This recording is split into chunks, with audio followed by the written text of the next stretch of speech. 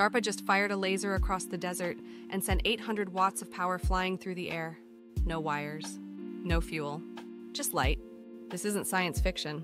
It's the latest leap in DARPA's power program, and it could change how we power the world forever. In May 2025, DARPA set a new world record by beaming over 800 watts of optical power across 8.6 kilometers in New Mexico. The system used a ground-based laser and a high-efficiency receiver to wirelessly transmit usable electricity through thick atmosphere with zero physical connection. The secret? A new receiver developed by TerraVec Technologies. It uses mirrors and photovoltaic cells to capture and convert the laser into electrical energy, like a solar panel for lasers. Even at long range, the system hit efficiency rates above 20%. Why is this huge?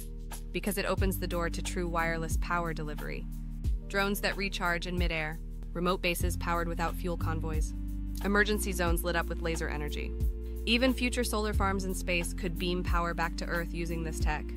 And DARPA's just getting started. Next up, Airborne Relays, drones that catch the beam and pass it on like an energy internet. Eventually, the goal is 5 kilowatts sent over 200 kilometers through 3 flying relays.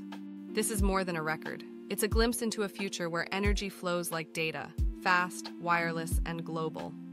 Check out more at newswade.com. Subscribe if you want to follow more tech breakthroughs like this one. The energy web is coming. Check out more at newswade.com.